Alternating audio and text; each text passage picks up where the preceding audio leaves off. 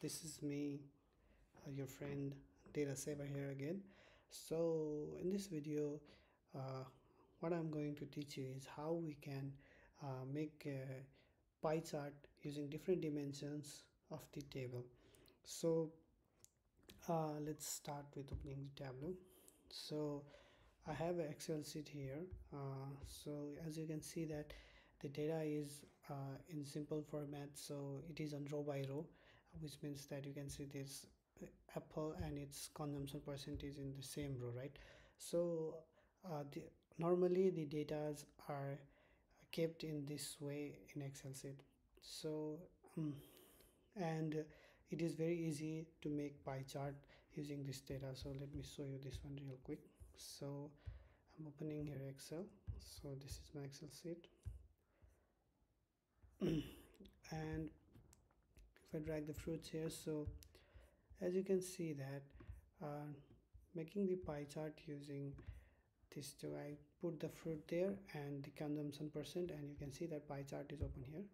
And if I do the entire view and put the fruits on label, so yeah, it's done, right? So it's very easy to make the pie chart label when the data are organized in this way. So what about the data in the big database, right? So the data in the big database are not you normally not kept like this, right? So there is a concept of dimensions and dimensional and fact tables. So when joining the fact table with dimension table, the data are not kept in row by row but using the column value, right? So what I'm trying to say is it's normally kept using this column to column in, right? So here it is, the title is apple and its percentage is here. So in this case we are just using fruit, but this might be related to city or related to different country. So data, keeping the data in row by row format will be very hard. So if you want to see the apple use consumption in USA or any other European country, then we can't keep them in the same row. So uh, as an alternative, in the dimension we create a fact table and join it with the we create a dimension table and join it with the fact table. So in the so this concept will be similar to this one, right? So we can have a column about country, a column about fruits, and a single column or row about the consumption percent. So in this way the different tables can be made sometimes in this, so the data might come in this format as well. So what to do and how to create a pie chart when the data comes in this format, so I'm going to show you. I'm just going to copy this and I'm going to paste it over here. Oh, sorry. So I'll just delete it. I'll just paste it here. Okay, I need to copy it again, and now I'm pasting it here. So I have made this change. Now I'll just save it. Okay, so now I have saved this. So now what I'll do is I'll go to Tableau and I'll just refresh this. So as you can see that it's already showing some errors here, right? So let's go to the sheet and see what's happening. So now the data has changes, so it's showing error. So I'll just remove this all and I'll delete it.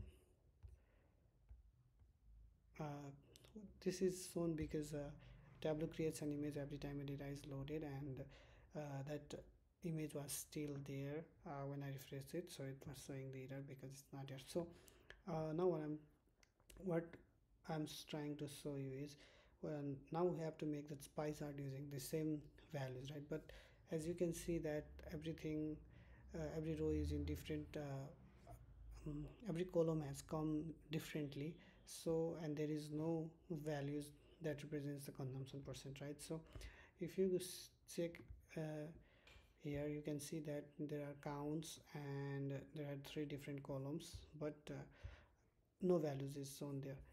So what we have to do now is we have to use a different way to get the pie chart here. So let's get started. So what I'll do is, first I'll take the measure name and put it into filters. So I'll remove this count of root because we don't need that. Tableau is just creating it as it understands the data.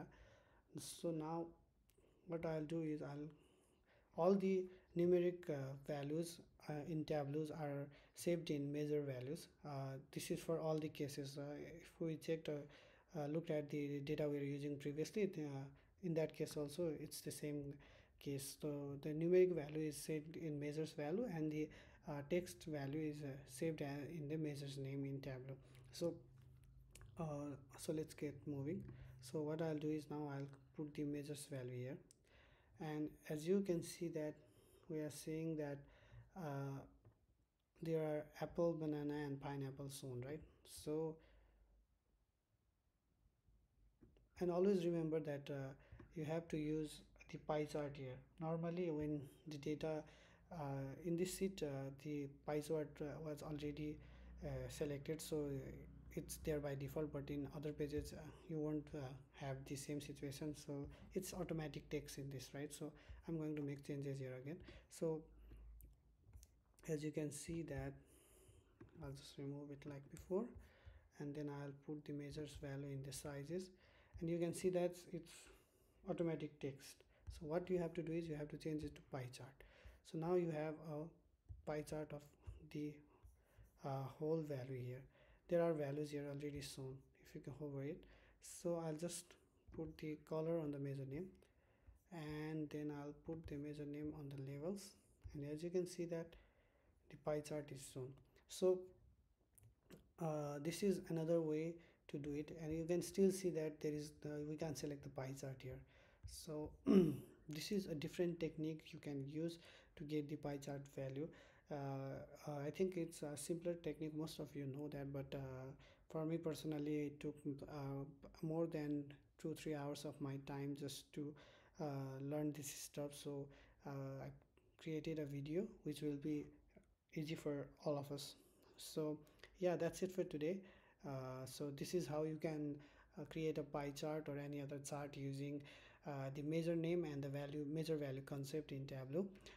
I hope you learned something new from uh, today's video. So that's it for today, and I'll try to make a new video again in some time. So that's all. Thank you everyone. Happy learning.